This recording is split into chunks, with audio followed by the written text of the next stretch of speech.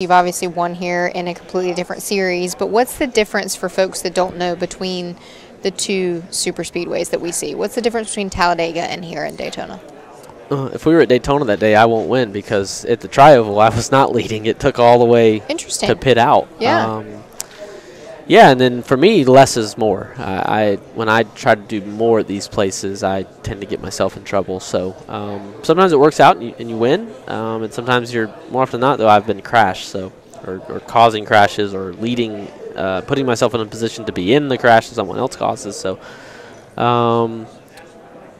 Daytona is it is smaller. I mean, it's measurable. They do measure it smaller, and it just a little bit tighter entries and exits to the corners, a little less width, a little bit narrower, and then just a little bit tighter radiuses getting in and out of the corners. So, yeah, it's definitely different. And it does. I mean, this is Daytona. This is where our sport, the catalyst for it getting the national and then worldwide attention.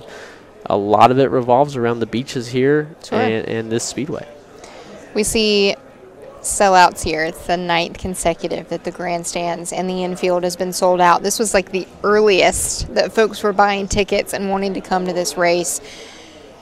How, as a driver, knowing that there's fans in the grandstands packed out, the infield packed out, but they're all coming to see you guys race. How's that feel on a Sunday? It's wild. It sounds weird to say, but the coolest part about the Sunday of the Daytona 500 is waking up, because now you're finally there and the whole day is in front of you. Now, how it goes, I have no idea. But waking up, I'm going to think I overslept. Do you sleep?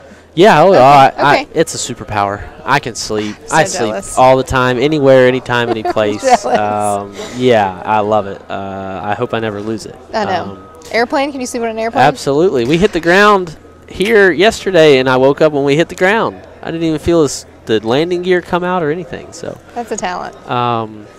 Yeah, I have no idea each time how cool it's going to be until I get to the moment, and then that whole Sunday is just amazing. And then you can also walk me through when you're walking down pit road, getting ready to strap up, put your helmet on. We have the Thunderbirds, the national anthem. We've had presidents here at the racetrack for the Daytona 500. For folks that have never been here, I immediately tell them this should be on your sports bucket list. It's up there with Super Bowls and national championships and what other sporting events you want to add onto the list. As a driver, how does that feel? So cool. It's just it's so wild. I would be here as a fan if I wasn't driving. Same. I would once I got old enough to tell my dad, no, Dad, I know we have plants in the ground, but on Sunday I'm going to wake up early, drive over, watch the 500, and come back. And I would be doing that. Yeah, it's hard to put into words any NASCAR race until you actually go. And obviously this one is our biggest.